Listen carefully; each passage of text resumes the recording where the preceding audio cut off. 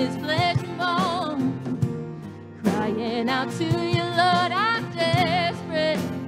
Love, come rattle this cage and set me free. All of my fears like Jericho walls gotta come down, come down. All of my fears like Jericho walls gotta come down, come down. Oh Lord, my bruised head turns to ruin when your love moves in. All of my fears like Jericho walls gotta come down, they're coming down.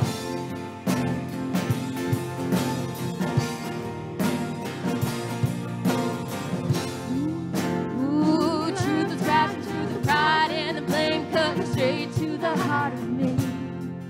Ooh, before I ever called your name, you were fighting for my victory. Carved in your flesh and bone, the words that are saying my soul is forgiven. Ooh, now I can feel the darkness trembling. All of my fears like Jericho walls gotta come down, come down. All of my fears like Jericho walls gotta come down, come down. My dreams that turn to ruin when your love moves in. All of my fears like Jericho walls gotta come down, they're coming down.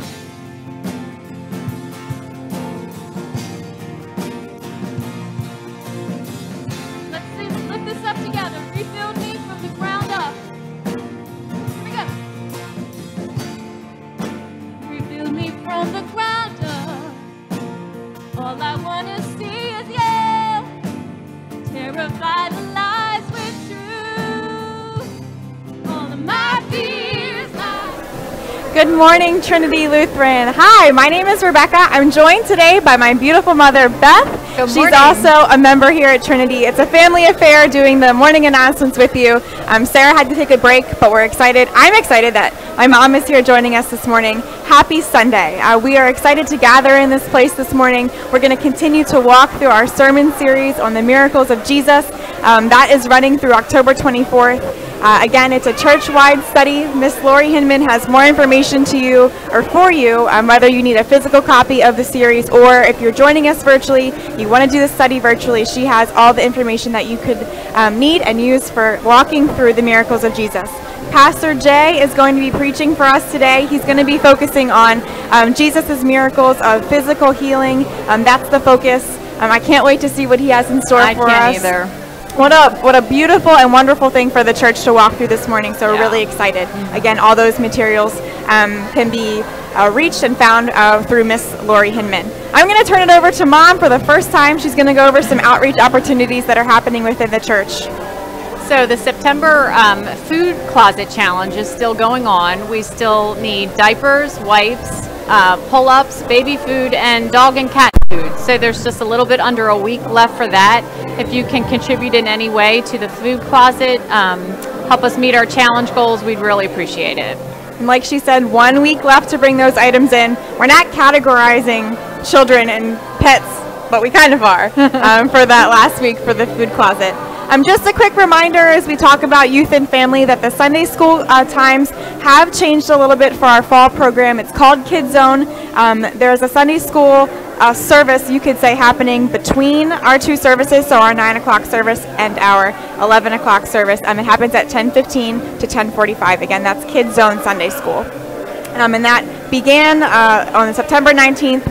We didn't have a huge attendance, so we're always looking for more kids. Again, 10:15 to 10:45 on Sundays. And then we have our Kids Zone Light program during the sermon at the 11 o'clock service. Really quick, before I forget, I also want to say that there's a QR code at the bottom of our screen right now. That's going to be your connection card, so take your phone, take a picture of it, scan it, and that'll take you to Trinity Joppa website, and you can tell us that you're here. It's also our place of giving. And again, it's just showing us that you are here virtually joining us for our worship service. Speaking of joining virtually, Sarah Garner is on YouTube right now, and she says hello. So good morning, Sarah. Hello, we miss Sarah. you. We do miss you. But thank you so much for tuning in at home. And also, Jim and Arlene from Myrtle Beach, they're pretty consistent with their watching virtually. So hello, Jim and Arlene. Thank you for joining us today. Yeah. Going along with the youth and family, we've been talking about our Ravens tailgate party that's coming up next week, October 3rd. The Ravens are playing the Broncos. I think it's a 4:30-ish game. It's in the afternoon. But the youth is going to be there. We're going to watch the game. We're going to play yard games. During halftime, there's going to be a time of prayer, which I think is really special and really meaningful. And then once the game picks back up, they'll have s'mores around a fire, and again, to watch the Ravens play. The youth group is also having a trip to Maze Quest, which is on Friday, October 8th from 5 to 10:30 p.m. And it's for all youth grades 6 through 12. They're going to have games and food. They're going to have a bonfire. It's $15 a person. And the permission slips are due soon to Dave Merritt by October 3rd. So if you want to go to Maze Quest, next week, get that in. Yeah, so that I remember doing that in middle school, and it always being really fun. I remember chaperoning for that. So I hope that the kids, youth 6 through 12, they'll be able to sign up and go to that. Just a quick reminder, we're having our confirmation classes for our 7th and 8th graders. It's happening right now, so that already started. They meet on Wednesdays from 6 to 8 p.m. During the Crossfire Middle School gathering. So just as a reminder, confirmation classes are happening now. We also have some groups. We've talked about groups for a while. I know that our Trips Up group is going to the New England area coming up soon. I'm going to turn it back over to you. Where is Trips Up going in 2022? Yeah, so there's a new trip being planned, and it's to the Museum of the Bible, which is in Washington, D.C. It's not until February 24th of 2022, but we need to make the reservations for that. So the cost of the trip is $109. It includes bus transportation and tickets to the museum and dinner on the way home. So sounds like a fun trip. You need to RSVP to Barbara Gorton, and her email address can be provided on the website if you'd like to go to that. Absolutely. Museum of the Bible. Sounds pretty cool. Yeah, I've never been to that. Me either. But if you haven't either and you want to, all the information can be found online. We have a bunch of different ministries here at Trinity. We try to touch on them every single week, but with all of the things that we have going on at church, we need volunteers to help. So my mom stepped up today to do our pre-service announcements, so she counts as a volunteer. We have our worship team that is practicing and rehearsing behind us so that the service runs smoothly. They're volunteers, but we're always looking for you to help us as well. So many volunteers to make it run. It takes an army. If you are willing and able to help volunteer at any of our different ministries, please contact us at the church. Specifically right now, we're looking for Sunday school helpers so that we can make this Kids Zone transition and new time a little bit smoother. And we're looking for Crossfire middle school youth leaders. We need help leading our youth group.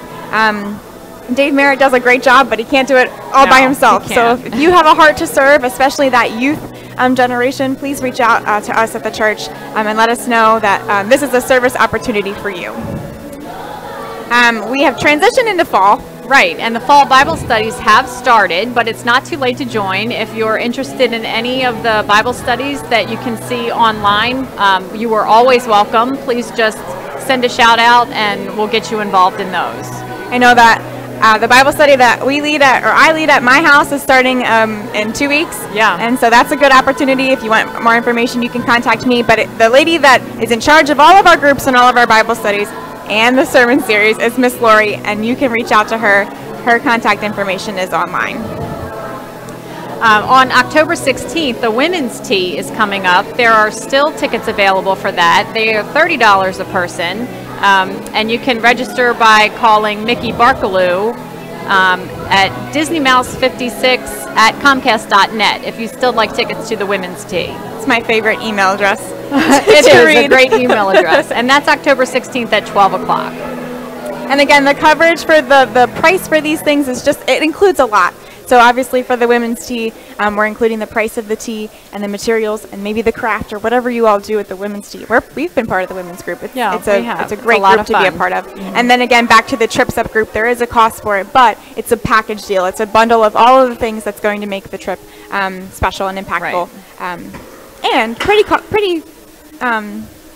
effective for you. I think it's a low cost, Sunday, October 10th, so that's not this next Sunday, but the Sunday after, we will have our new member class. That's going to be happening right after church from 12:30 to 2:30. It includes lunch and then discussion with fellow new members and then some of the members that have been here for a while to discuss, what it's like here at Trinity. We hope that this gives you a little bit of a preview of what we do as far as ministry and as far as worship. But we would like to invite you to our new member class if you're interested on Sunday, October 10th. We have a grief support program that began, what's today? September 27th is tomorrow. So it begins September 27th, and that is for the folks out there who feel or who have lost a loved one and they're struggling with that, they're having a hard time with that. That's okay. This group is going to be for you.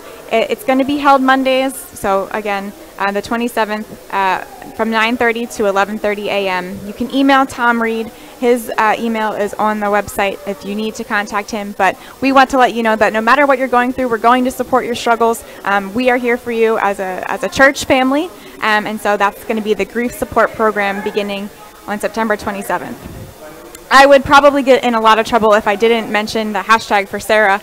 Sarah's in charge of our social media here at Trinity. Again, she's watching from home, so hi, Sarah.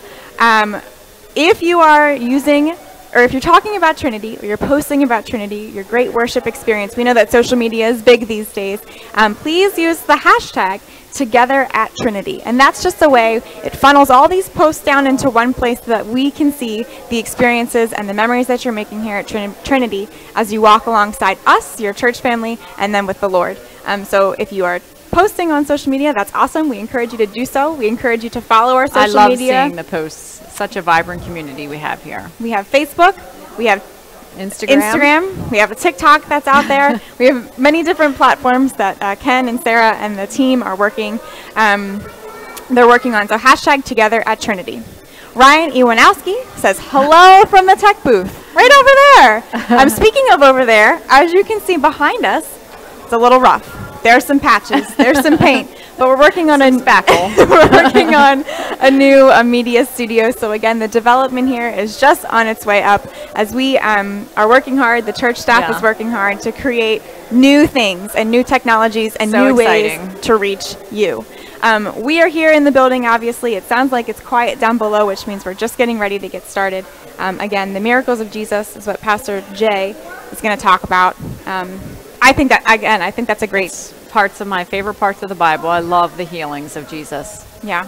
And again, today's going to focus on physical healing. But we thank you so much for joining us for this live stream. We know that takes a few extra minutes for you to watch before the service starts, but we appreciate it. The ministry teams are prepared and they're ready to go. It's a beautiful Sunday outside. Happy Sunday. Here at the church. So we just are saying hello to all of you at home, all of you watching virtually. I know that the times are different, times are changing, but if you feel comfortable and you feel led to come back in person, whether you're wearing a mask or you want to sit socially distanced, or if you want to sit everything. You can sit in the back. We are just here to welcome you, and so we thank you for those who are joining online today. We're excited to worship. So many opportunities are offered at our church, and we want you to be a part of them. We have Stevens ministers. If you need pastoral care, you can reach out to Pastor Jay or Reese Turner. If there's prayer concerns, you'd like to have someone put on a prayer list, there's a prayer hub, all kinds of things going on. And Jeanette Harrington saying hi on Facebook. You're our first Facebook shout out today. Hi, Jeanette. Thank you so much. Happy Sunday. For joining us. Folks, it's been great to talk with you. Yeah. Mom, thanks for stepping in. Thanks for having me. It's been a lot of fun. She's done a wonderful job. And we just are happy that it's Sunday. It's beautiful outside. God has given us a new day to worship. So thank you for choosing Trinity Lutheran in Joppa. My heart, you changed my name, forever free. I'm not the same. I thank the Master, I thank the Savior, I thank God.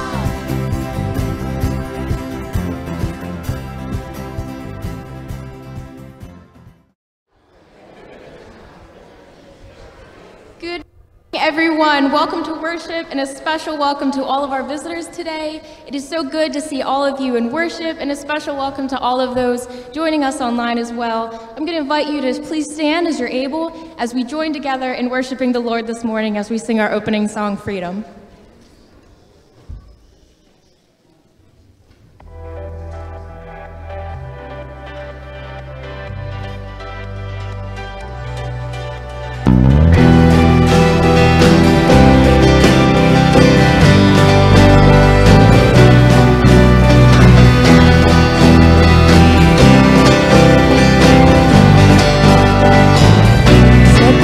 The shadows, step out of the grave, break into the light, and don't be afraid. Run into wide open spaces, places waiting for you. Dance like the weight has been lifted, graces waiting. We sing, where the Spirit of the Lord is, there is freedom, there is freedom. Where the Spirit of the Lord is, there is freedom, there is freedom. Step out of the dark, just as you are, into the fullness of His love. For the Spirit is here, let there be freedom.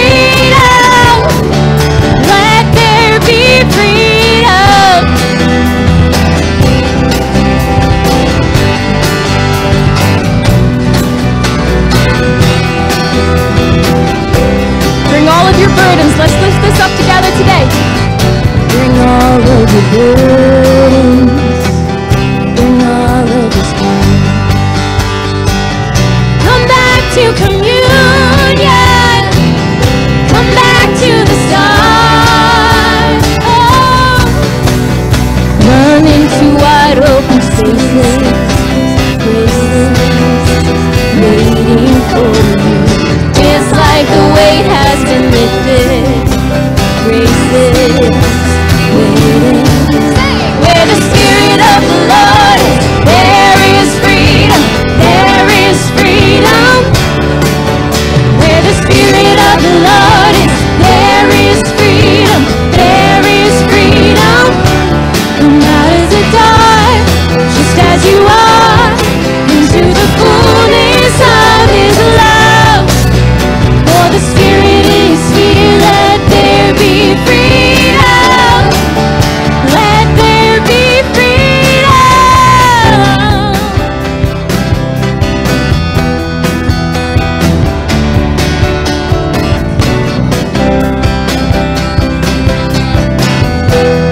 Chains will fall, we sing. Chains will fall, prison shake at the sound of Jesus' name. Lives made whole, hearts awake at the sound of Jesus' name. Chains will fall, prison shake at the sound of Jesus' name. Lives made whole, hearts awake at the sound of Jesus' name. Where the Spirit of the Lord is, there is freedom, there is freedom. Where the Spirit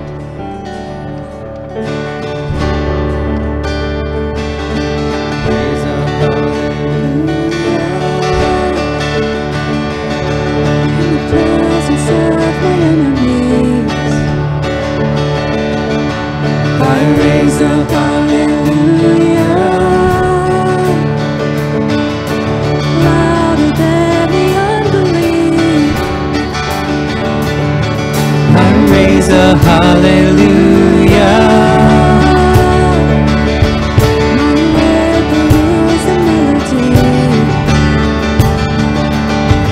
I raise a hallelujah.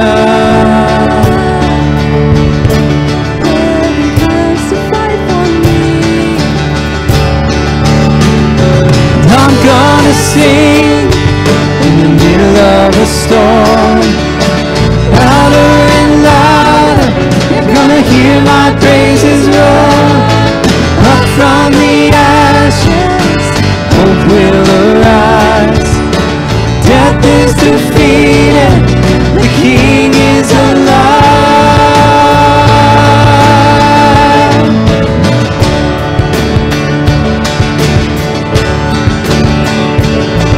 I raise a hallelujah. With everything inside of me, I raise a hallelujah.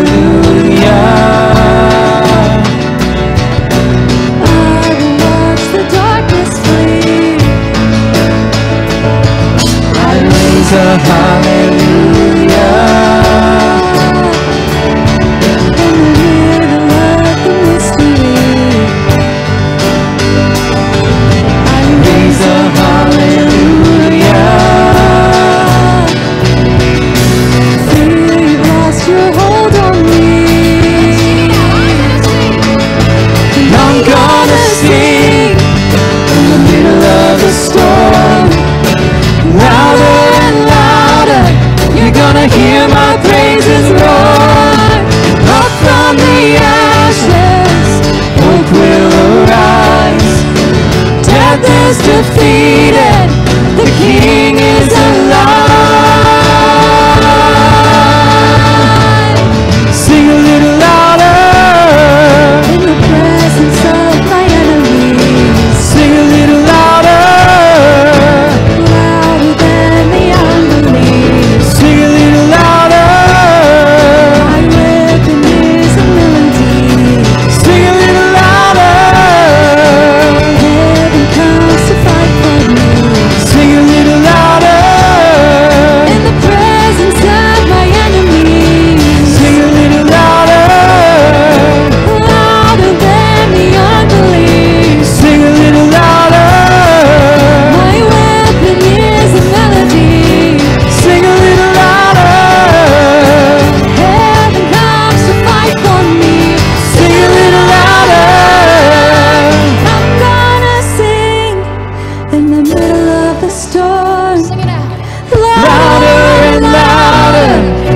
Hear my praises roar. Up from the ashes, hope will arise. Death is defeated, the King is alive.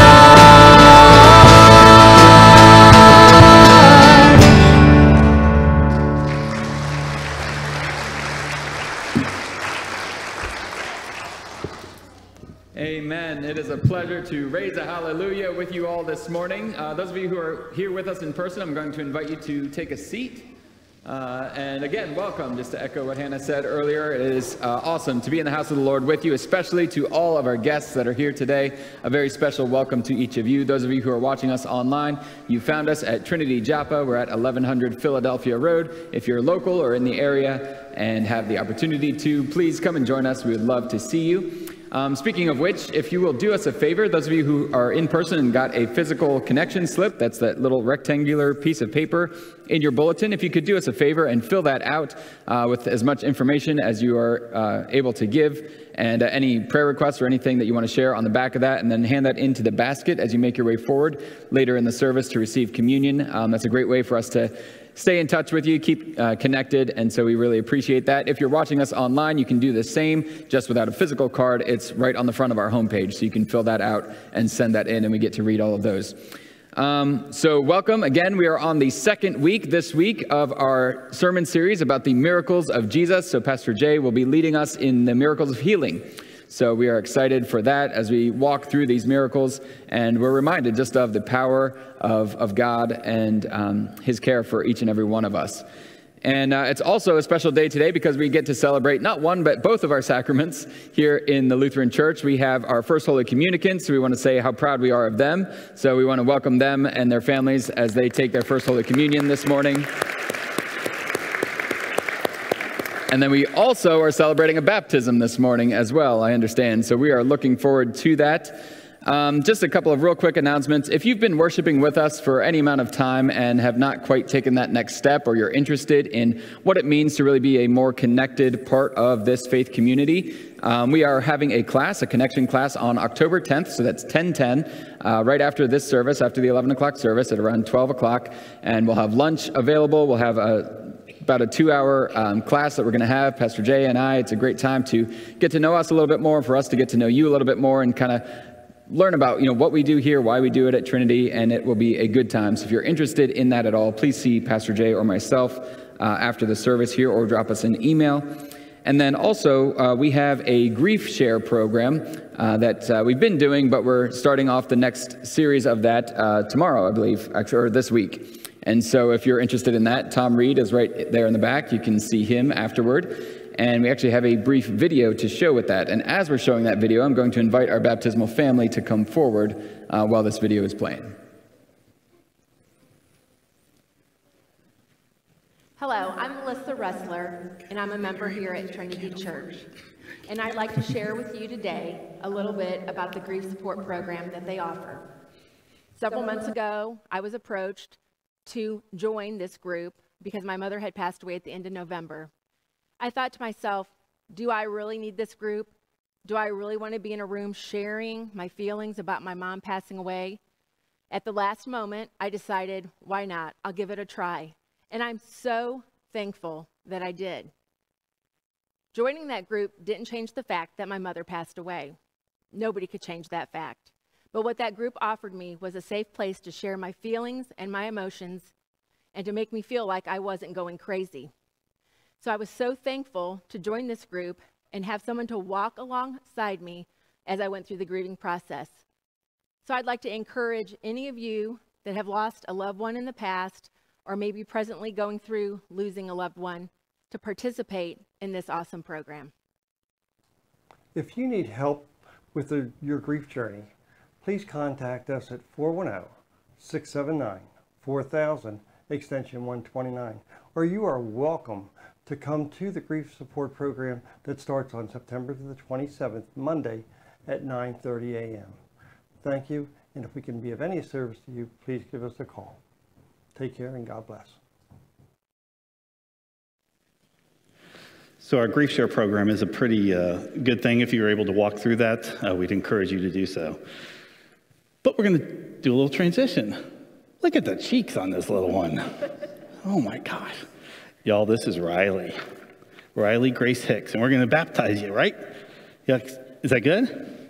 She looks at me like my kids do. Okay. Well, welcome. We're glad you're here, and we're honored to be a part of this with you, my dear.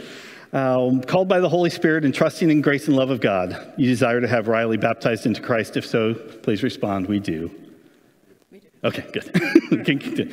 As you bring her to receive the gift of baptism, you're entrusted with certain responsibilities: to live with her among God's faithful people, to bring her to the Word of God in the Holy Supper, to teach her the Lord's Prayer, the Creed, and the Ten Commandments, to place in her hands the Holy Scriptures and nurture her in faith and prayer, so that she may learn to trust God, proclaim Christ through word and deed, care for others in the world God made, and do just work for justice and peace. So as parents, do you promise to help her grow in her Christian faith and life? If so, we do. And sponsors, do you promise to nurture her in the Christian faith as you are empowered by God's Spirit, and to help her live in the covenant of baptism and in communion with the church? If so, we do. All right, people, your turn. People of God, do you promise to support Riley and pray for her in her new life in Christ? If so, we do. Good. You get a lot of help to do this. Isn't that awesome?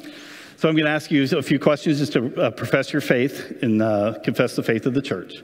Do you renounce the devil and all the forces that defy God? If so, I renounce them. Do you renounce the powers of this world that rebel against God? If so, I renounce them. And do you renounce the ways of sin that draw you from God? If so, I renounce them. All right, I'm going to ask you all to stand. Because together as a community of faith, we're going to profess what we're going to do. All right? All right. Folks, do you believe in God the Father? I believe in God the Father. Everything's on the screens for you. Make your heaven. Do you believe in Jesus Christ, the Son of God? I believe in Jesus Christ, his only Son, our Lord. He was conceived by the power of the Holy Spirit and born of the Virgin Mary. He suffered under Pontius Pilate, was crucified, died, and was buried. He descended into hell. On the third day, he rose again. He ascended into heaven. He is seated at the right hand of the Father.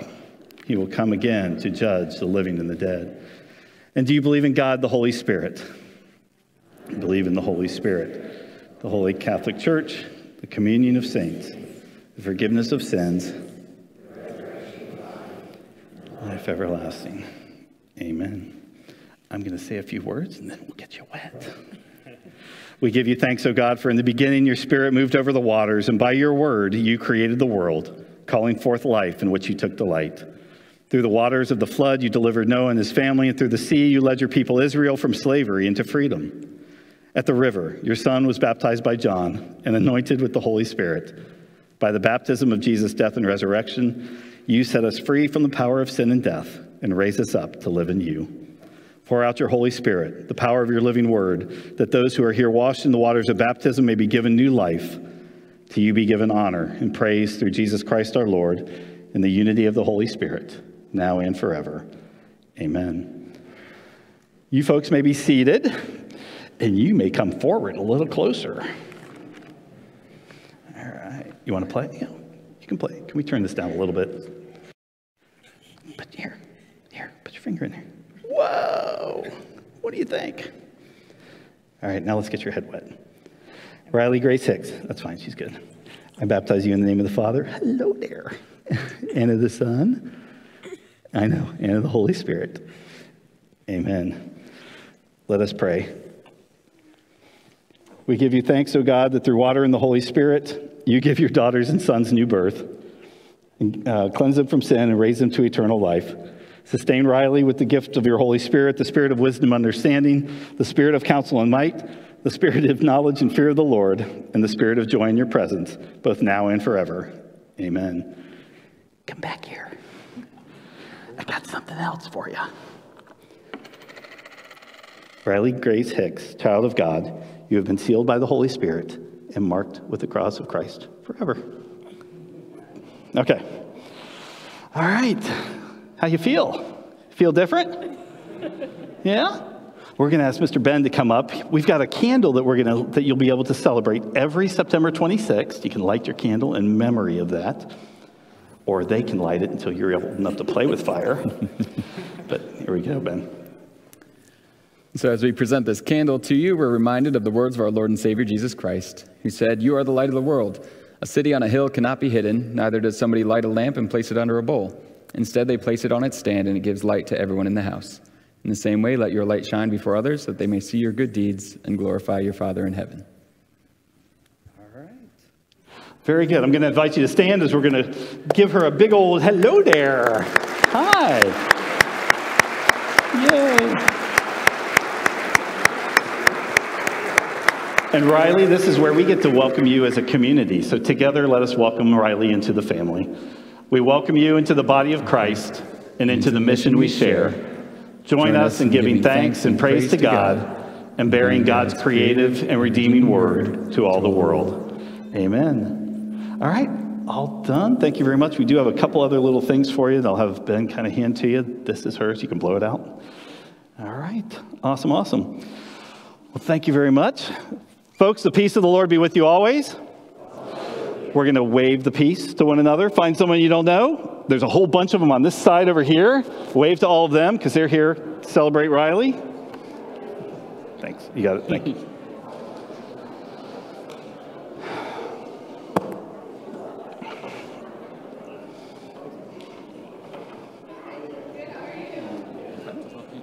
That should be okay. Thanks. Well, before you sit down, gotcha. We're going to go ahead and just say a word of prayer. So you guys are welcome to stand or sit. It's all good. God knows where your heart is. Gracious God, thank you for this time we get to spend together. We give you thanks for the gift of baptism. As we get to enter into this relationship with you, we give thanks for that grace and the forgiveness that comes along with that. But as we hear your word, we ask that you open our hearts to what it is that you need us to be a part of. We ask that our ears open to hear what it is you need us to hear, and put our feet into action for what it is you need us to do. Your servants are listening. Speak, Lord, to our souls. Amen. All right, so if you're still up, please be seated. Send the kids. We got the word, send the kids. So if you have a little one that you'd like to, we're going to do a short little Sunday school kind of piece with them. They are welcome to go join. Mr. Merritt is back there with hopefully enough help. There's a lot of munchkins here. All right, we'll see you shortly.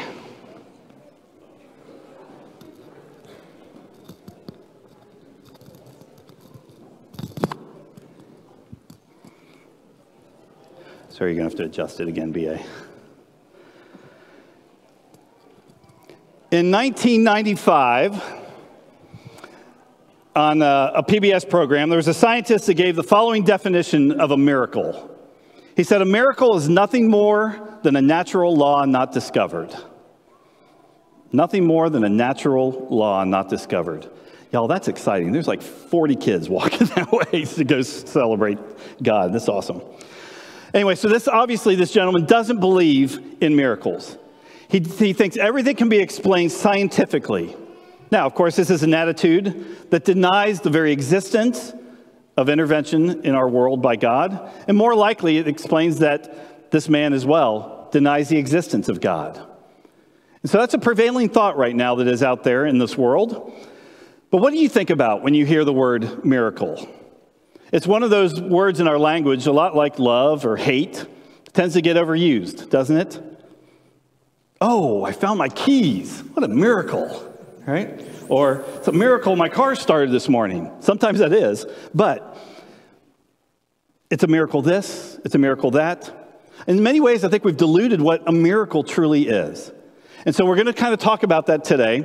We've watered down this word in everyday use. And so we really want to kind of recapture what we're going to talk about. So the next few weeks, as we continue to walk through what a miracle is, we're going to look at it in terms of what the first century might have defined it as, or what the ancient world would have defined it as. But if you've been part of a miracle, or you've witnessed a miracle, or you've prayed for a miracle, then you understand a little bit more about the power of miracles and how they are so true, and they can only be explained beyond the natural world as it allows. Of course, the non-believing world is still going to struggle with miracles. There's a gentleman named Ron Nash. He was a professor at Reformed Theological Seminary. He was speaking to a group of Russian scientists who'd been taught all of their lives that there's no such thing as miracles. They're scientists, right? Can't do both. So he put two cardboard boxes in front of them. And he said the first one is what their worldview is. He said, this is your worldview. You believe that the world is closed. This is the natural world. This is it. This is all there is in this package. So that one was closed. The second box was open. Again, represents the material world. But he said, this is the Christian view. We believe in that world as well, but we believe the world is not closed, that God can still come in and intervene. And that works with Amazon boxes, Target boxes, Walmart boxes. I got them all at home if you need them. If you hang around people long enough, you're going to hear someone somewhere talk about something that happened to them that could have been a miracle, right? Whether they were part of it or not, the story of something that was unexplainable leaves an impact on people. Folks, even the way we are created are miracles, right? Think about the healing properties that our bodies have. You scratch yourself, it heals, right? You pull a muscle, it heals. Our bodies are created to heal themselves. 2.5 weeks ago, playing octopus tag with the youth group. Tripped, rolled, tried to roll, landed on my shoulder, broke my collarbone in 3 places, right?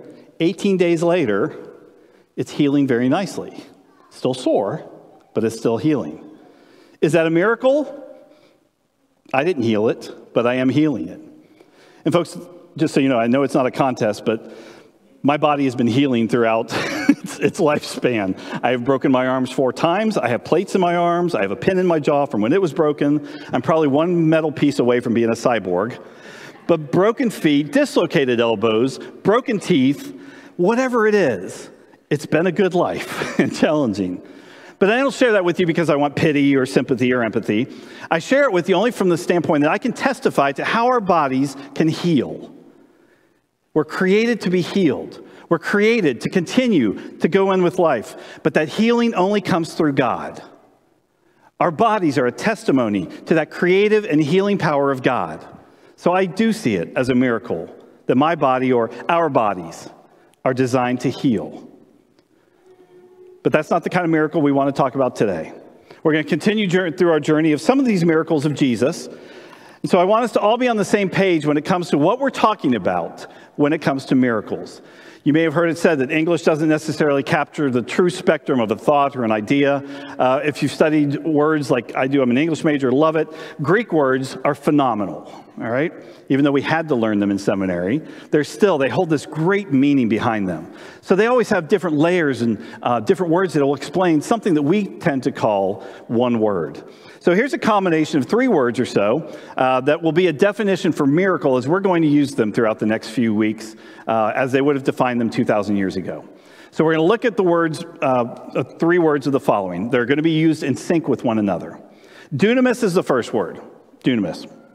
It is an act of a supernatural being, all right? The word dunamis has this idea of a supernatural power. It speaks primarily of the agent of the act, or the power that can be delegated to human agents. For instance, in Acts, here's where we see an example of it. In Acts 1, verse 8, Jesus is speaking. Acts, Old Testament or New Testament? New. Okay, very good. All right. There's more to go. Let's come. In Acts 1:8, we hear Jesus say, "But you will receive power," which is that word dunamis, when the Holy Spirit comes on you. "And you will be my witnesses in Jerusalem and in all Judea and Samaria and to all the ends of the earth." Right? So we're talking about power, a supernatural power that's delegated to a human agent. So a lot of questions will come out. Where did Jesus get the power to do these miracles? Was it a divine or supernatural power, or was it his own power? And the actual Lutheran answer is yes. Not in the 4. It is yes. It came from Jesus. It came from that supernatural power that he had. So the idea is the word dunamis is that there's a supernatural power involved. Another word that is used in conjunction with that is teresa. It speaks of the effect. A miracle has an unusual effect, you would say, right? It speaks of the wonderment of the event, signs and wonders. And this one is actually almost used exactly, teresa is used quite commonly with the word Simeon. All right, Simeon. The Greek word Simeon means sign, a sign of miracles and wonders by which God authenticates the men sent by him, or by which the men prove that the cause that they are pleading is God's cause. All right? Basically, it shows forth the glory of God. Simeon means sign that shows forth the glory of God. So a miracle is a significant event. It has purpose. Matthew, Mark, and Luke use these first 2 words quite a bit more, but John likes to use this word, the Gospel of John likes to use this word Simeon so much. In John 2, verse 11, one of the first examples we hear of this. What Jesus did here in Cana of Galilee was the first of the signs, that's Simeon, which he revealed his glory, and his disciples believed in him. That was that example of turning water into wine, which we'll get to. And then in John 20, verse 30, the very last thing we hear in the Gospel of John, Jesus performed many other signs in the presence of his disciples, which are not recorded in this book. So those 3 words we're going to use together to define what a miracle is. So the definition of a miracle, as we're going to use these, is an unusual and significant event which requires the working of a supernatural agent and is performed for the purpose of authenticating the message or the messenger. Clear as mud? All right. That's as technical as we're getting today. Throughout the next few weeks, though, we're going to continue to learn about the signs that Jesus performed. We're going to see how they're significant events, as we're defining them, that show forth the glory of God. And they authenticate or they affirm that Jesus is the Son of God. because the power that was with him and in him to perform those signs showed, right? Last week, if you were with us, if you weren't, that's okay, but we heard Randy Gass. He was our head of school. He spoke about this first sign that Jesus performed, this first miracle that Jesus performed when he turned water into wine.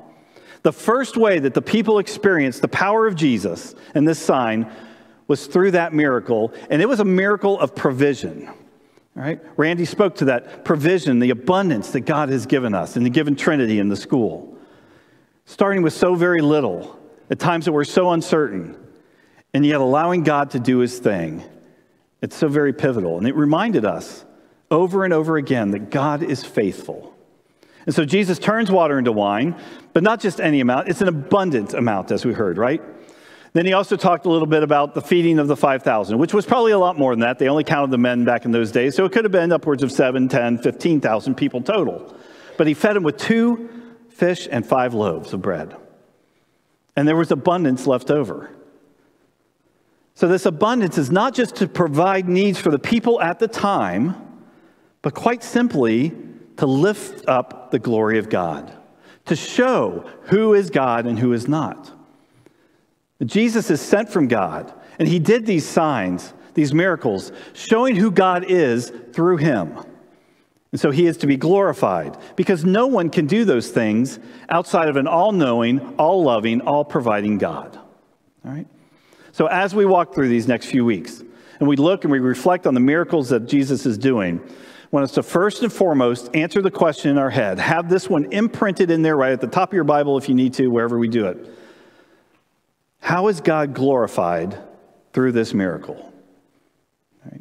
How is God glorified through the miracle? If I haven't answered that by the end of the message, come and see me, because that wasn't very clear then. But hopefully, you'll see how God is glorified and reflected in these miracles. But even the miracles that we experience today, the whole point of these events is to show God's power and authority over it all. It's God's glory that is shown through it all, so that we will have no doubt that God is God. So this morning, we're going to look at 2 additional miracles that Jesus did. We're going to look at the healing of the 10 lepers, and we're going to look at the faith of a woman who simply reached out and touched Jesus's cloak so that she could be healed. That one's awesome. We're going to look at miracles of healing and physical. Physical healing tends to be the one that we do think about the most, because it tends to be the one we think about the most because we live in a world of brokenness. When a friend or a loved one is in the hospital, what do? We lift up prayers for healing. We lift up prayers for a miracle in some cases. When we lift up prayers from the altar, we do it because they're friends and family and members of the church. And we're praying for them, sometimes for comfort, but most of the time it's for some form of healing in their life. Actual physical healing in their life. We'll pray for healing of cancer, brokenness, healing of mental illness. Today, we're going to add Vern Letts to the prayers, Cindy's husband. He fell off a roof on Thursday. Right? His head CT was fine, but he had internal bleeding. They intentionally put him into a coma because they had to take out parts of his colon. He was in a mess. But this morning, he's off the ventilator and he's talking, right? Is that a miracle? We know it's happening. But we prayed for that healing first and foremost. That was the first thing that came out of anyone's mouth. How can we pray? What do we need to pray for? And we prayed for a miracle that he's going to be okay, quite frankly. He's got a long road, but he'll be okay. But that's what we do. We lift prayers to God for healing because we know we have examples of miracles that have happened. And we know that God can do miracles and do all these things. For the last year and a half, we've lifted prayers for COVID, folks who are wrestling with that. Folks who are on ventilators. It continues to be pervasive. And so we ask for miracles to continue to be worked out for so many of folks. And we've seen the power work for many. And for some, it hasn't worked. But we need to understand that God is still God and in control. So before we dive into that, I want to tell you about Tess. I don't get to tell this story very often, but it's one of my favorites. Tess was a precocious little 8-year-old girl, right? One day, she heard her mom and her dad talking. They were in a serious, kind of somber tone, talking about her little brother, Andrew. Well, Tess didn't understand everything that they were saying, but she understood the gist of it. Her little brother, Andrew, was very, very sick. They were completely out of money. They were going to have to move out of their house and move into a small apartment because mom and dad didn't have enough money for the doctor bills and a mortgage payment. On top of that, it was a very expensive surgery that needed to happen for Andrew, and they couldn't find anyone to do it, to lend them the money. So after a little while, Tess heard her dad say to her tearful mother in this desperation voice, "Only a miracle can save Andrew now." So Tess ran to her room. She pulled out a glass jar from under her bed. She poured out all the change onto the bed. She counted it carefully. Then she put the change back in the jar. She put the jar under her arm, and she ran outside, slipped out the back door, and ran down to the drugstore about 6 blocks away. The pharmacist was there, talking to a man very intently. And at first, he didn't notice Tess was standing there. So she waited patiently. And then after a little while, she dramatically cleared her throat. But still no luck. The pharmacist did not see her. Finally, Tess got his attention. She opened the jar, took out a quarter out of her jar, and started tapping it on the counter, right? That did it. The pharmacist turned around and said, "Just a minute, dear. I'm talking to my brother from Chicago, whom I haven't seen in ages." Tess, being 8, "Well, I want to talk about my brother, right? He's really, really sick, and I want to buy a miracle. His name is Andrew, and he has something growing inside of his head. And my daddy says that only a miracle is going to save him now. So I need to know, how much does a miracle cost? I have the money right here, and I'm going to pay for it. This is all I have saved. If it isn't enough, I will get the rest. Just tell me how much a miracle costs." The pharmacist's brother, standing there, very well dressed, but he stooped down and he asked Tess, he said, "What kind of miracle does your brother need?" "I don't know," Tess replied, as her eyes kind of welled up a little bit. She goes, "I just know he's really sick, and mommy says he needs an operation. But my parents can't pay for it, so I want to use my money." "Well, how much do you have?" the man asked her. $1.11, Tess said very proudly. $1, it's all I have. Is that I can get more if I need to, but that's what I have. "Well, you're in luck," the man said with a smile. $1.11 is the exact price of a miracle for one little brother. Right? So he took the money in the one hand, and with the other hand, he took Tess. And he said, "Take me to where you live. I want to see your brother, and I want to meet your parents. Let's see if I have that kind of miracle that you need." Now, what she didn't know, what no one knew, was that well-dressed man from Chicago was Carlton Armstrong. He's a doctor, you might have heard him out, very well-known neurosurgeon. So the operation was completed, completely without charge.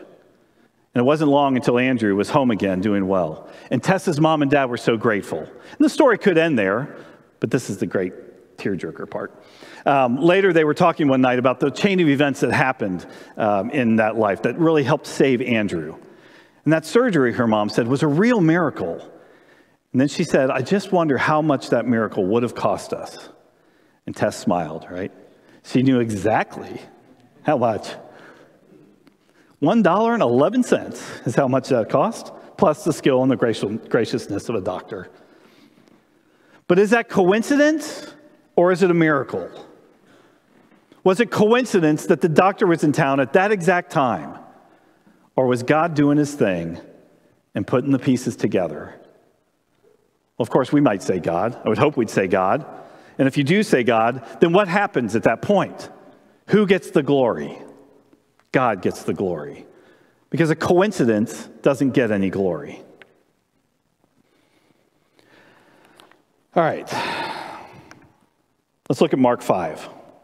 If you have your Bibles, turn to Mark, Old Testament or New Testament. Very good, new. There's a little bit about chapter 5 that we need to do to set this up. Chapter 5 actually begins with the miracle of Jesus' power over evil, which we're not going to talk about today, but we will in 2 weeks. Jesus is on his way to the town where he's heading, right? So he does that miracle, and then he's on his way to the synagogue when another leader of the synagogue comes up, and his name is Jairus. And Jairus stops him and asks him to see his daughter who is dying. And so this is where the story is picking up, because it starts at 1 and then it picks up and then it goes at the end. So verse 24 is where we hear, so he went with him. He, being Jairus, went with him. A large crowd followed and pressed around him, being Jesus. And a woman was there who had been subject to bleeding for 12 years. She had suffered a great deal under the care of many doctors. She had spent all she had, yet instead of getting better, she grew worse. When she heard about Jesus, she came up behind him in the crowd and touched his cloak, because she thought, if I just touch his clothes, I will be healed. Immediately, her bleeding stopped, and she felt in her body that she was freed from her suffering. But at once, Jesus realized the power had gone out from him. He turned around in the crowd and he asked, "Who touched my clothes?" "Well, you see the people crowding against you," his disciples answered, "and yet you can ask, 'Who touched me?'" They couldn't believe it. But Jesus kept looking around to see who had done it.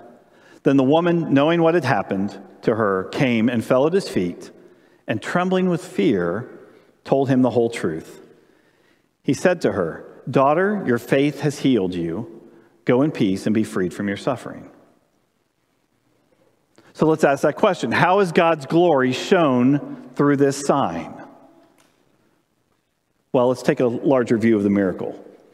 A recap. She had this disease. She had a condition. 12 years of nonstop bleeding. She was tired. She was exhausted. Those 12 years alone probably would have created great difficulty physically for her. But her physical condition then contributed to every other aspect of these factors she was walking through. She would have suffered socially as well, being an outcast. In that day, she was considered unclean. So she would have had very little, if any, contact with other people. She would have lived a life of isolation as a social outcast. She also would have suffered financially, as we heard, spending her life's fortune or savings in hopes of being healed. Her disease literally had brought her to financial ruin.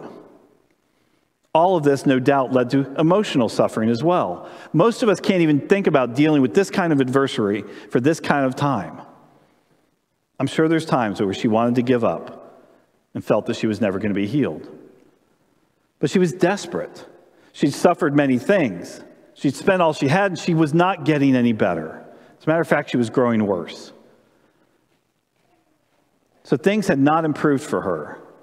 The longer she continued in this situation, the worse it was going to get. And since she tried everything, she was desperate for healing. She tried it all on her own, and she was left with nothing. And along comes Jesus. What did she desire above all else? Healing. She genuinely desired healing, which we heard in verse 28. She thought, if I just touch his clothes, I will be healed. But we hear that Jesus is on his way to the home of Jairus, going to heal his daughter potentially. It would have been easy for her to be discouraged by the crowds.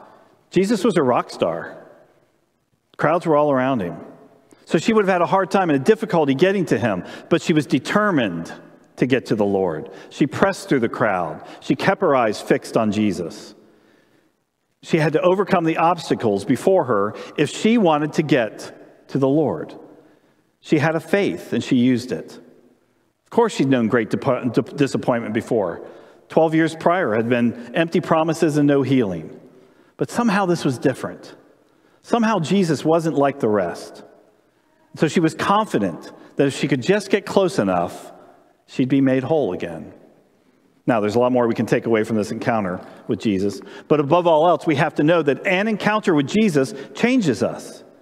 It changed her, not just physically, but it then allowed her to be healed throughout the rest of her life's journey. So an encounter with Jesus is a life changer. Here's another passage, a little shorter, but it's in Luke. Old Testament or New Testament? New. All right. Luke 17, if you have that open, flip to Luke chapter 17. Jesus, again, is traveling. He did a lot of traveling. As he was going into a village, 10 men who had leprosy met him. They stood at a distance. They called out in a loud voice, "Jesus, Master, have pity on us." When he saw them, he said, "Go and show yourselves to the priests." And as they went, they were cleansed. One of them, when he saw he was healed, came back, praising God in a loud voice. He threw himself at Jesus' feet and thanked him. And he was a Samaritan. Jesus asked, "Were not all 10 cleansed? Where are the other 9? Has no one returned to give praise to God except this foreigner?" Then he said to him, "Rise and go. Your faith has made you well." Again, similar scenario, right? 10 men. We don't know how long they'd been afflicted with leprosy, but we do know they had that disease. But the same as the woman, they would have been outcasts, living in the shadows, or actually literally living outside the city gates in a colony of other unclean people like them. And along comes Jesus. They would have had to risk it all to actually go and talk to him, because they weren't allowed in the walls of the city since they were so unclean. They were quarantined from society. And you could tell they understood their isolation too, because we heard them say they stood at a distance and they called in a loud voice, or basically they yelled at Jesus, "Have pity on us." They were at a point too, they had nothing to lose. They had lost everything, their friends, their family, their societal relationships. They were loners. Now, these are both examples of miracles, probably extreme examples, but we can learn a lot from these two stories. First, we learn there is nothing that Jesus can't bring us through. There is nothing that is keeping us from living a life that is whole. Nothing can stop us that maybe is pushing us away from our friends and our family, that's keeping us at a distance from one another. Nothing is too much. Maybe you think it's too much, but it's not. Maybe you feel the pain or the situation you're walking through. Maybe it feels so pervasive, there's no way of getting out of it. Maybe you feel you deserve whatever it is that has happened to you or affecting you. Maybe your guilt's getting to be too much. You've tried everything else, and all you're left with is a miracle. But just like the story, along comes Jesus. All you are left with is reaching out to Jesus. All you are left with is a faith in the one who you know can change your life, but it's hard to admit it and open it up and be vulnerable and turn your situation over to him. Why is that? Because sometimes we get so comfortable with the pain of living with it that we're okay. Sometimes we get so comfortable with what hurts us that we just say, it is what it is. But an encounter with Jesus changes that. Change is only going to happen when the pain of remaining the same outweighs the pain of change. And when that time comes, because it will come, when that time comes that you've been living with the same pain, 2 years, 12 years, 24, whatever, all your life, when you turn it over to Jesus, it changes. Now, it may not always take away the pain. God's will is still in play. But our approach to the situation changes. But regardless, we're not going to move forward through anywhere if we're not able to move our feet to begin with, to accept it, to deal with the change. And when that change happens for us, then and there, are we prepared to give God the glory? Even in the middle of the pain and suffering, are we willing to lift our hands up to God, almost, and say, thank you. I believe in you amid all that is going on in my life. Thank you. I don't like what's going on, but I know you're here and a part of that with me. I know you are still in control. You're still full of abundant grace. You're still full of mercy, and I want your will to be done. And I want your glory to be shown through my life. And I have faith that you can change me. Have you had that conversation with God? Think about the faith that it would take to turn 12 years of bleeding over to someone you didn't know, but you heard about, and you thought, what could it hurt? Think about the faith that it took to go where you're not allowed to go, to take a chance on a guy that might be able to help you. What kind of vulnerability do you have to lay it all out to Jesus? Because that's what we're talking about. Our own vulnerability, to open up our hearts to Jesus and say, take it. It's not an approach that the world wants us to have. They want us to lead from power. They want us to control our own lives. But an encounter with Jesus, when Jesus comes alongside, he allows us to see that he is the one with the power. And when we only have faith, which is all we need, things will change. Because you heard that in both miracle stories, right? You heard that? In the first, Jesus says, daughter, your faith has healed you. Go in peace and be freed from your suffering. And with the leper that came back to thank Jesus for Jesus, what did we hear? Rise and go. Your faith has made you well. Your faith has made you well. Friends, faith works. Faith supersedes it all. It begins with faith. It's not miracles that generate faith. It's faith that generates the miracles. And when we take that posture of faith, we begin to look at how God gets the glory, however it turns out. So at this time, we're going to continue our worship. Now, usually end in prayer, but this time we're going to open into prayer. It will be a prayer, but we're going to do it as a prayer confession. I will ask Ryan to come on up and the rest of the team too. If you would please stand as you are able. I want to encourage you today to ask God in faith to work in your own life. We know God is a God of abundance. He's a God of grace. He's a God of forgiveness and love. He's a God who sent his Son as a way for us to be made right to him. So I encourage us all today to lay ourselves before God and to pray. Encouraged by the promise of a healing Savior, help us to better see whatever we turn over to you, that our life will be better for it. We may still continue to walk through our life with our own problems, but we know that we will never walk alone. God, if your will is for us to receive healing for whatever it is that afflicts us, help us to have the bold assurance to go and proclaim it as a miracle in our own life, so that you can receive the glory. So on the screens, there will be a confession. Encouraged to confess along, because God calls us in our lives to take a risk, to be like the woman in the gospel who reaches out to Jesus for healing for herself, or to present ourselves before Jesus with whatever afflicts us, or to be the father who risks the scorn of others to bring Jesus to his dying daughter. Let's ponder a moment in the places in our lives where we may resist turning to God for healing and change.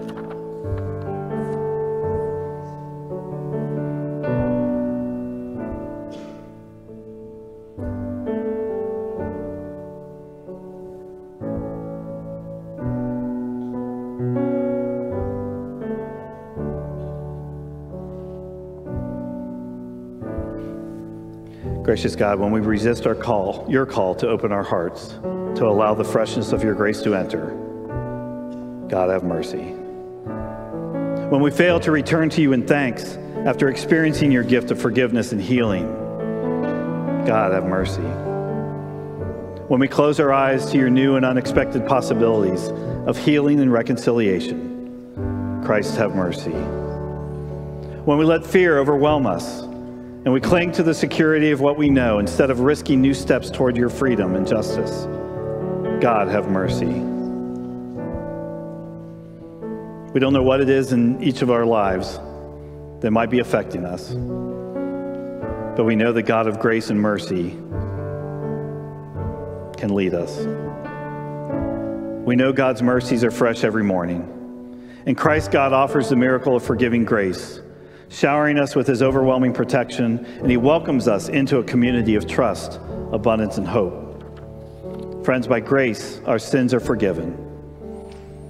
As we sing, let us give thanks for the mercy of God, never forgetting that God is always enough. Always enough.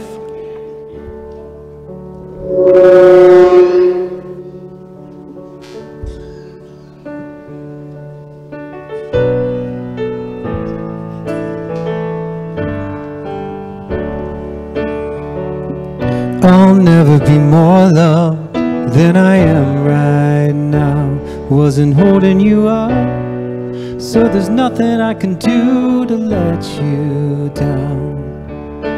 It doesn't take a trophy to make you proud. I'll never be more loved than I am right now. Going through a storm, but I won't go down. I hear your voice carried in the rhythm of the wind to call me out. You would across an ocean so I wouldn't drown. You've never been closer than you are right now. Let's lift him up, sing Jireh. Jireh, you are enough. Jireh, you are enough. And I will be content in every circumstance. Jireh, you are enough. Forever enough, always enough. You're more than enough. Forever enough, always enough. You're more than enough. I don't wanna forget how I feel right now on the mountaintop. I can see so clear what it's all about. Let's pray.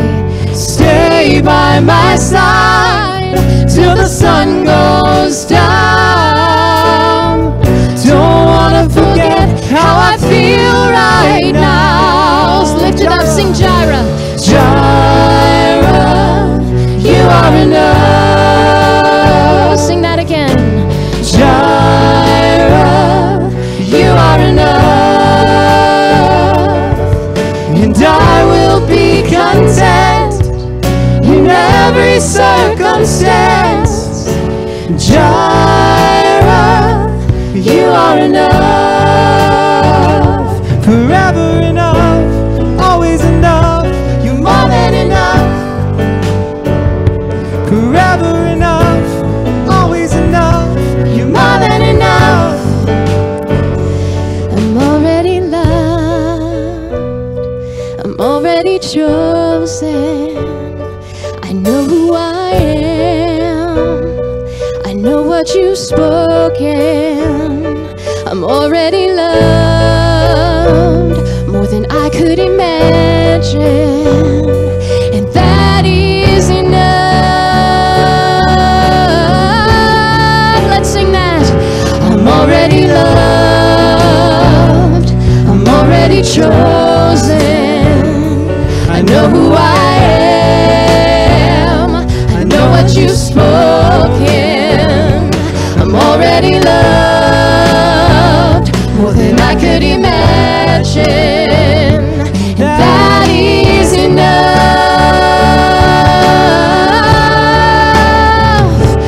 That is enough. That is enough. Sing that. That is enough. That is enough. Lift your voices. Let's sing. That is enough. That is enough. You, let's sing. You are enough. You are enough. Lift it up. You are enough. So I am enough. Sing it out. You are enough. So I am enough. Sing Jireh. Sing to him. Jireh, you are enough. Sing that again. Jireh, you are enough. And I will be content in every circumstance. Call his name. You are Jireh, you are enough. Forever enough, always enough. You're more than enough. Forever enough, always enough. You're more than enough.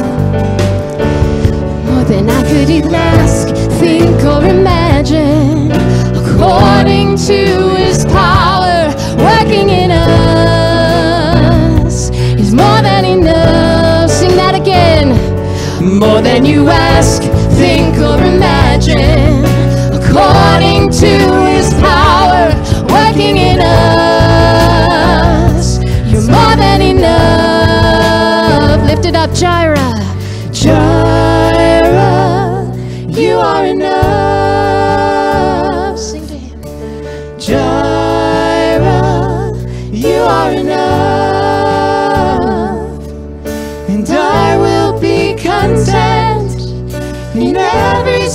circumstance. Jireh, you are enough. Jireh, you are enough.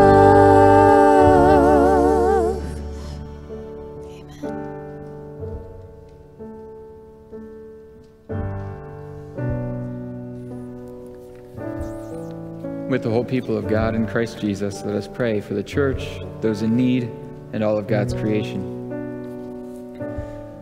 Almighty God, we are reminded by stories of miraculous healing that you are a God who's concerned for our whole being, heart, soul, mind, and body. Thank you for your gift of forgiveness and confession, that as your word tells us, if we confess our sins to one another, we may be healed. Lord, there are many ways we are all in need of healing today, personally, corporately, in our homes, and in our nation. You see it all, and you are merciful to forgive and heal. Forgive us for any and all sin that has diminished our witness to your gospel, and pour out your fresh mercy upon us, so that we may be healed and strengthened to do your will. Gracious Lord, we know that this land, this nation is in need of healing. With each passing day, it becomes painfully more clear how we have strayed from you, and we're reaping a harvest of godlessness in our society.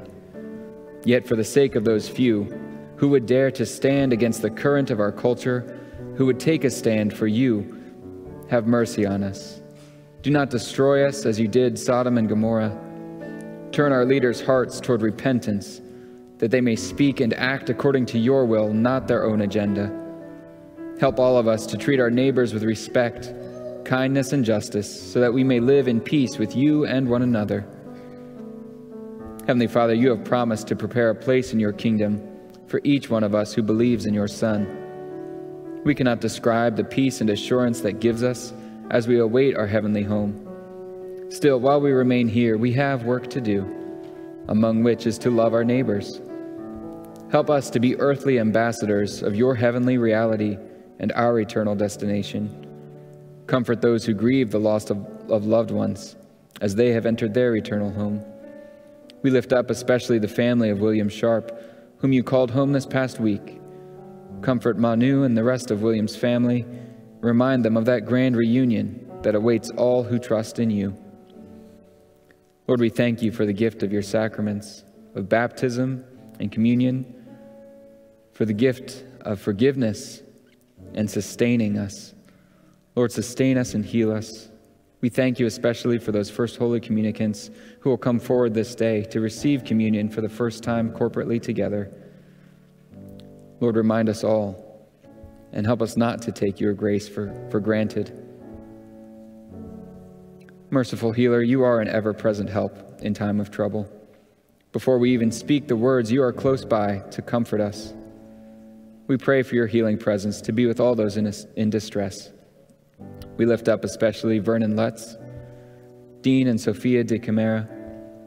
We pray for Valerie Kramer and Rick Sharness, for Cass and Marlene Jensen, Betty Manthe.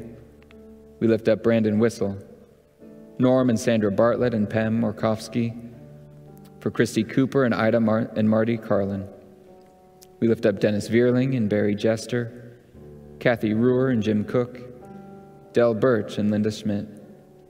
We pray for Ina and Bill Bangeldorf, Linda Krebs, Jim and Arlene Perkins, for Merritt and Judy McCauley, for Lynn Arsenault and Paige Tate, and all those whose names we now mention either silently or out loud before you.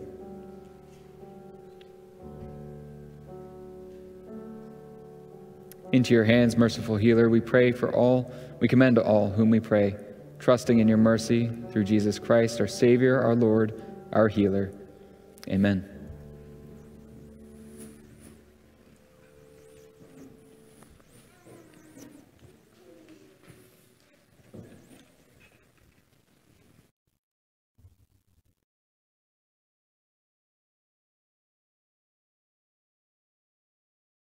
We're definitely experiencing God in this place as we got to celebrate with Riley in the baptism, and now we get to celebrate First Communion. So what this is these young people have had an opportunity to kind of come and learn a little bit more about how God welcomes them to the table as God welcomes us all to the table. And so for Selena and Brooklyn and Olivia and Elisha, Emma, Nathan, Alexis, and Chase, this is their first opportunity to be a part of the table that you are all also a part of. We believe that Christ is present in this meal. And so I know there are some visitors or folks that are here that are celebrating, whether it be baptism or First Communion. Just know that we celebrate what's called open communion. If you believe Jesus Christ is present with us here in the bread and the wine, you are encouraged and welcome to come forward and receive this gift of forgiveness, as these little ones have now said that they are going to do. So we pray for them, that they'll continue to come forward and see God acting in their life as we know he has been all along. But we do this together by hearing words that God has given us, that Jesus has given us, commands that he has told us to do. And this is one of the words of institution that go along with the bread and the wine that really make it a sacrament for us. And we hear those words. In the night in which he was betrayed, our Lord and Savior Jesus took bread, he gave thanks, he broke it, and he gave it to his disciples. He said, "Take and eat. This is my body given for you. Do this for remembrance of me." And after supper, he took the cup. And when he had given thanks, he gave it for all to drink. He said, "This cup is a new covenant in my blood, shed for you and for all people for the forgiveness of sin. Do this for the remembrance of me." And together we pray the prayer of remembrance that our Lord and Savior taught us to pray. Our Father in heaven, hallowed be your name.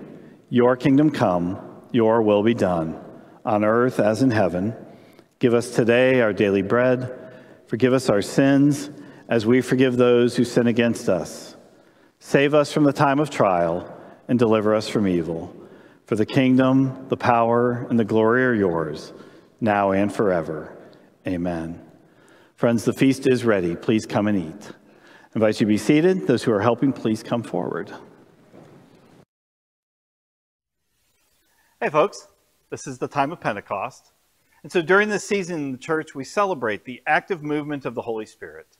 We look for that Spirit to renew us as we hear stories of how that Spirit moved through Jesus and the disciples and the people of God. Well, we too are those people of God. And because we believe in the resurrection of Jesus Christ, we also anticipate the Spirit of God moving in our life and in the life of Trinity as we are unleashed into our communities with the news of our resurrected King. And we're excited that you're a part of our worship community here at Trinity. Right now, we're getting things set up for our Paschal Feast. It's that communion meal that Jesus Christ has invited us to share together as we remember his sacrifice for us. If you've picked up your elements of bread and wine, this is the time that you can share the body and blood of Jesus Christ with your family, your friends, your loved ones. If you do not have those elements and would like to receive them at home, please stop by the office from 9 to 3 throughout the week or email me at jjackson@trinityjoppa.org. We'll arrange a time to get them to you or to have you pick them up.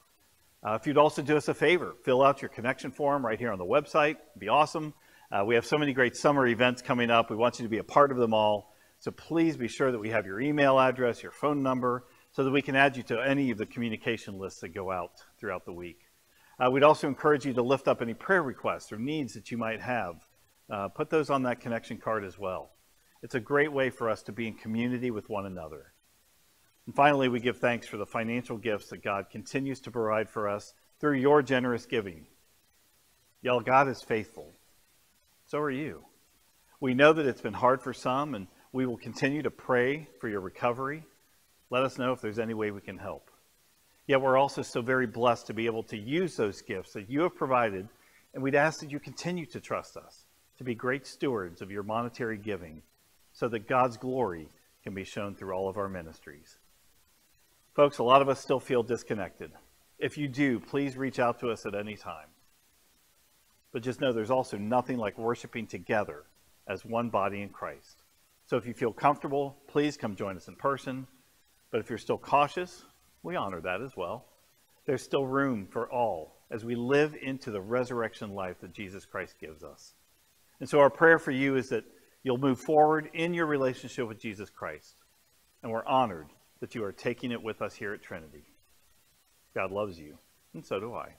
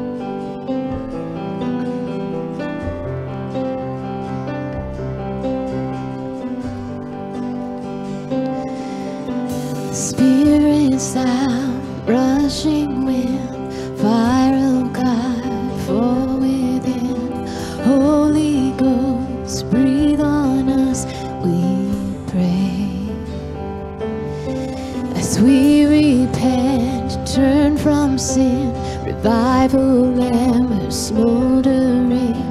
Breathe of God, fan us into flame. We need a fresh wind, the fragrance of heaven. Pour your spirit out, pour your spirit out.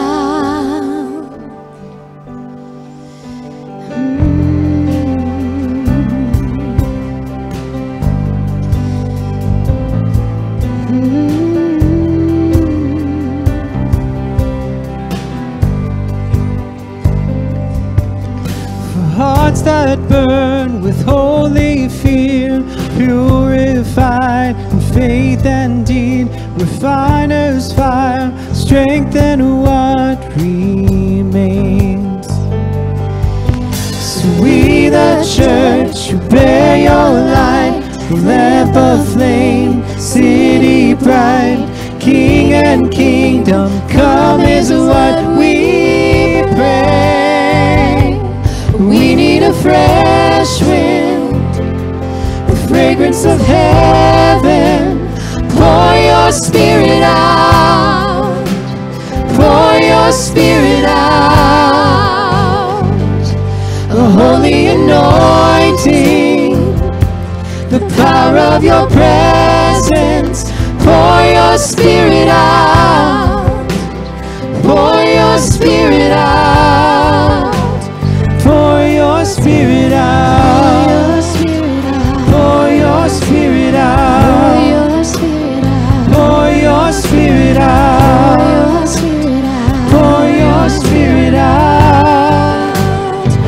pour your spirit out, pour your spirit out, pour your spirit out, pour your spirit out, pour your spirit out.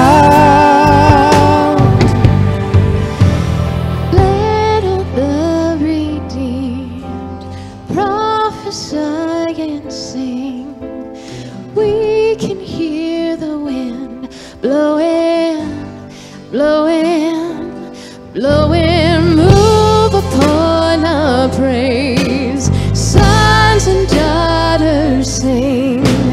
We can hear the wind blowing, blowing, blowing. Let all the redeemed prophesy and sing. Can you hear? We can hear the wind blowing. Let's stand, redeemed people, let's sing. Move upon our praise. Stand and sing. Son and daughter sing. We can hear the wind blowing. We need a fresh wind, the fragrance of heaven. Pour your spirit out, pour your spirit out. The holy anointing, the power of your presence. Pour your spirit out, pour your spirit out, pour your spirit out, pour your spirit out, pour your spirit out, pour your spirit out. Let's sing it. Pour your spirit. Pour your spirit out. Pour your spirit out. Pour your spirit out. Pour your spirit out. Pour your spirit out.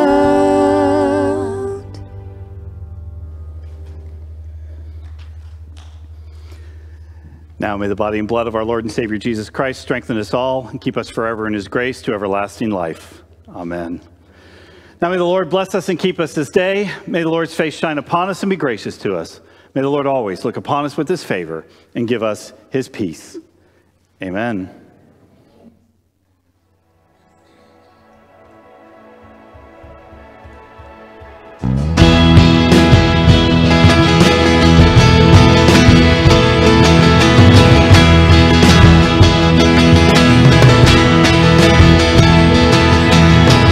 When all I see is the battle, you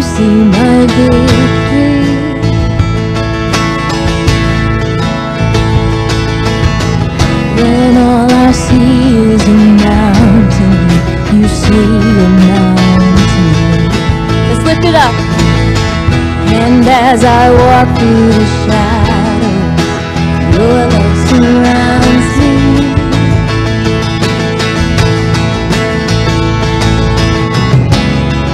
There's nothing to fear now, for I am saved.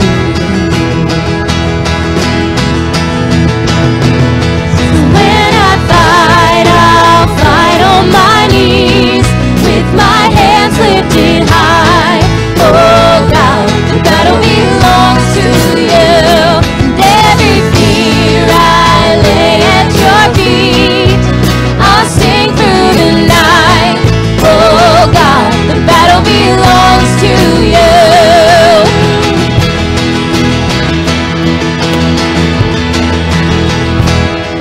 And if you are for me, who can be against me?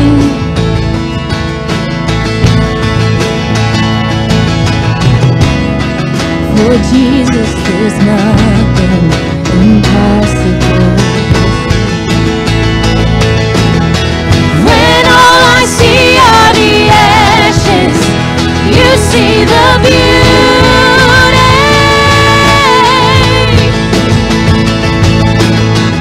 When all I see is a cross, God, you see the empty tomb. Oh yeah, we sing.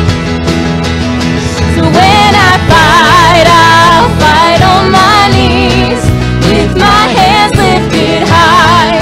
Oh God, the battle belongs to you, and every fear I lay at your feet. I'll sing through the night. Oh God, the battle belongs to you.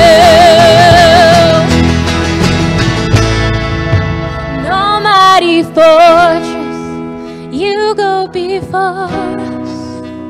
Nothing can stand against the power of our God. Sing with me. You shine in the shadows, you win every battle. Nothing can stand against the power of our God. An almighty fortress, you go before us. We sing. Nothing can stand against the power of our God. You shine in the shadows, you win every battle. Nothing can stand against the power. One more time. An almighty fortress, you go before us. Nothing can stand against the power of our God. You shine in the shadows, you win in every battle. Nothing can stand against the power of our God. So when I fight, I'll fight on my knees, with my hands lifted high. Oh God, the battle belongs to you, and every fear I lay at your feet. I'll sing through the night. Oh God, the battle belongs to you. Oh God, the battle belongs to you.